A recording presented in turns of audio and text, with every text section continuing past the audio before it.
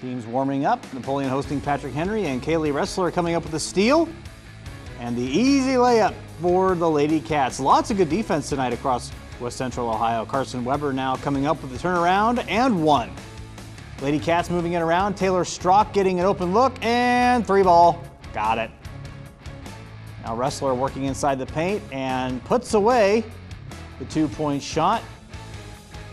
Now Madison Prigg driving inside and getting the contested 2-point shot. Strock now coming away with a steal and is going to run the floor, getting around the defense and off the glass and in with that shot. Now Emma Pedroza crossing inside, pulls up and gets the 2-pointer.